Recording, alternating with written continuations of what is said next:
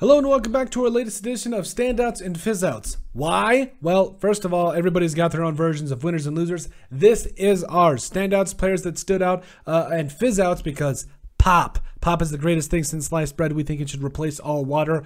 My wife would probably be a little upset because she knows how much I love pop and the fact that I need to drink more water. I know, it's like, what's the ad? What's the cow? Eat more chicken? Whatever. I don't care. Pop is the greatest thing. Mountain Dew, Pepsi, Coca-Cola. Doesn't matter. Let us know what you guys drink because it is the greatest. It is the greatest thing since sliced bread. So today we're talking about standouts and fizzouts for the Las Vegas Raiders versus the Miami Dolphins game. It was McDaniels versus McDaniel. You had to love it. A lot of different things going on there, and I honestly felt this was honestly the first game where I saw this Raiders, even without Derek Carr, Devontae Adams had to run for all those guys. There was a lot of good things for this offense. You talk about starting the game, going out and scoring a touchdown with Zamir White. You really got to pull it up here and talk about this thing, the nitty gritty. So you got Jarrett Stidham, who went 7 of 10 for 80 yards. I think he continues to I think he's going to be that number 2 guy. Nick Mullins is right there as well, but Chase Garbers, even some things from Chase Garbers you really liked, who went 6 of 9 for 54 yards. These quarterbacks all played pretty well. It really was a battle of the defenses in a way, and a lot of drives that stalled for both teams. And now we'll talk about, Britton Brown. Britton Brown's a stud. That run at the end of it was at 36 yards. Yes, this running back room for the Las Vegas Raiders is truly stacked. They've got basically 5 guys that could all find work here in the NFL. Kenyon Drake, Britton Brown, Josh Jacobs, Zamir White, like we mentioned, Amir Abdullah. Like the list goes on. Even Austin Walker to a degree. There's so many talent in this Raiders backfield, which is never a problem. Never a problem. So yes, Britton Brown led the way with 9 carries for 70 yards. Chase Garber showing off some of that athleticism on both of those 2 big scrambles for Garbers there, who finished with 4 carries for 44 yards. A little bit of a slower night for Zamir White. I saw some good things out of Dylan Parham, and I also saw some, and the rest of this offensive line. Alex Cotton Sr. Got beat. On that twist? Or no, it was just straight up Zach Sealer just coming in and just giving him the business with that. Was it a swim move? I can't remember what it was, but got kind of schooled on that play. Was that the only sack I think tonight? No, excuse me. That was definitely not the only sack. That was 1 of 4 sacks by the Dolphins. So that was a tough night for Cotton Sr. in that regards, but there's still a little bit left to be played. We're going to talk about the Raiders offensive line and what we've seen, who we think should start, and just kind of button that up before we head into the third and final preseason game, for most teams, and really talk about, as we get into the regular season, what needs to happen. So, but back to the Raiders here.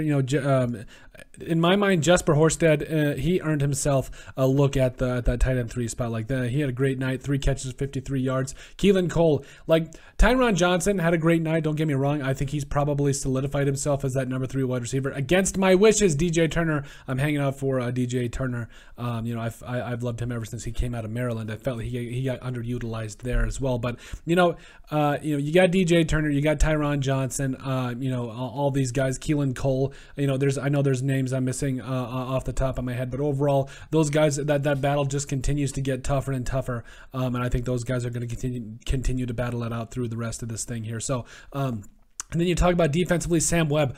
Oh baby, what a hit he laid on Myles Gaskin.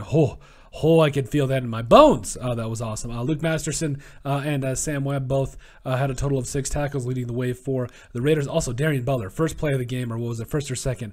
Man, oh man, that big tackle for loss. He is making a name for himself, being a player you need to watch to make the roster as that UDFA. He's a stud. I think he deserves to make a shot, at least play special teams. Deshaun Bauer, had a sack this week. Didn't he have a sack against the Vikings too? Continues to make a name for himself, and I think he could be yet another defensive lineman that is for the Raiders that could contribute. There was a lot of different guys that I felt stood out. I thought Neil Farrell Jr. played pretty well. I know Rock Ya-Sin got a little bit in there as well. So, a lot of different things going on for the Raiders, a lot of different guys making plays. You love to see it. Like I said, both defenses really played well in my mind. I was really encouraged by that. Then you go up, to Skylar Thompson, who in my mind, like I said, I felt Skylar Thompson probably deserves to be at least considered as the backup quarterback over Teddy Bridgewater. I said what I said. Teddy Bridgewater, don't get me wrong. I felt like he is a very good backup quarterback in this NFL, in this league, and he's a very good quarterback, a very good stopgap quarterback as well. But Skylar Thompson now. 9 of 10, 129 yards and a touchdown. Like, just continually week to week, he shows that gunslinger mentality. He can beat you with his legs as well. Like, he, in my mind, is a very good quarterback. Now, the legs bit, yes, it doesn't necessarily show that week to week, but he can stand in the pocket, he can deliver it, he can scramble. I love Skylar Thompson. I think he deserves a shot to be that quarterback too for the Miami Dolphins. Teddy Bridgewater going 10 of 20 for 119 yards, no touchdowns, no picks, and the man of the hour, or not, maybe not the man of the hour, but the man that I was most interested to see, Tua Tagovailoa, who went 6 of 8 for 58 yards. It was a solid evening. He didn't have any of his number one wide receivers. He was out there making plays, doing his thing. I loved it. Other than Mike Gesicki, of course. But I was really excited to see what he was able to come out and do. Tua, I think, is going to do some great things for the Dolphins this year. I'm one of the few that have full confidence. That is, I can't talk tonight. I'm sorry for Tua moving forward. I think he's got the weapons. I think he's got everything he needs. In the running game, I'm not going to lie, it's been a little rough for the Dolphins. The offensive line seemed to have a little bit of a tougher time opening up holes on all phases, and I'm not just saying that just because of where it started with Chase Edmonds, but I mean, Chase Edmonds, to me, he's going to be a stud. I think that he really showed what he can do on those two big passes he caught from Tua, as well as I really feel like Sony Michel and the rest of this running back room is stacked, but it's a question of, can the Miami Dolphins offensive line do enough to help it out in the run game? So I'm excited to see, very interested to see how McDaniel will be able to really enhance this running game for the Miami Dolphins. Eric hold on, I need to get this right. Eric Uzu, pronunciation. I need to get this right.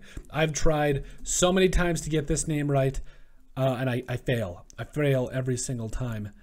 Hold on, I need to bring it back here. Nope. There we go. Okay. Yeah, I'm sorry. Just bear with me for a second, because I want to make sure I get this right. Let's see. Maybe you guys can hear it too. Okay, here we go. Howtopronounce.com. That's where it's at. Izukana. What? Izukana. Izukanama, whatever. You guys get the point. Anyway, we're gonna call him E&E. What is it? Eminem. That doesn't work. Anyway, so E&E went out there and balled with Skylar Thompson. Like, they seem to have a very interesting relationship to start things out. I do feel like they are a team that, quite honestly, is going to be very interesting moving forward. Like those two, it's Skylar Thompson and E&E, because 6 catches, 114 yards, just kept feeding him the ball there. When you got a playmaker like that on the outside, just keep throwing it to him. Just keep throwing it to him. I'm really excited to see how those two continue to develop with the Dolphins. Braylon Sanders also had 3 catches of 40 yards. Mike Gesicki added 3 for 27 as well. Overall, I was very encouraged by what we saw from the Dolphins wide receivers, not named Jalen Waddle and Tyreek Hill. So I'm excited to see who really does separate themselves there. Now, Channing Tindall had a total of 6 tackles, as well as Porter Gustin had 5 tackles, a sack. And like I said, I talked about Ben Stilley, was it the former Cornhusker? He was a stud coming out, had 3 total tackles tonight. Also Zach Sealer had a sack. Like, he is the most underpraised defensive end in the NFL. Don't at me. This man does not get near the love that he deserves. Now, it was a little bit of a rougher night for the Dolphins in terms of their offense. I felt like their defense, like, it was a rough start, that is. I was expecting them to shut down the Raiders, or at least give them a run for their money. Don't get me wrong, Zach Sealer and company made it tough, but overall, the Raiders were able to punch it in with their twos. So it's preseason. You take this stuff with a grain of salt, but I was not expecting that from the Raiders offense. They did a fantastic job, really, with that first drive and throughout the rest of the game. Both defenses showed up to play, and it was very apparent. But that's it. That's our standouts and fizzouts from the Las Vegas Raiders versus the Miami Dolphins. Make sure you guys like and subscribe down below. Leave a like and a comment. It helps people find the show. Say hi to Frank. Say hi to Frank. There's Frank the football over there, Franklin, for all of those of you that know your football companies or your football brands, if you will. But make sure you guys like and subscribe. Leave a comment if you would. And finally, if you would like us to cover anything else, send us an email at thesportsbp@yahoo.com, or put it in the comment section down below, and we would love to cover it. But let us know what you guys think about standouts and fizzouts. Coke. We're not sponsored by them, but they make good stuff, as well as any pop company. Doesn't matter. Pop is the stuff. Let us know what you guys think about standouts and fizzouts from the Las Vegas Raiders versus the Miami Dolphins in their latest preseason game.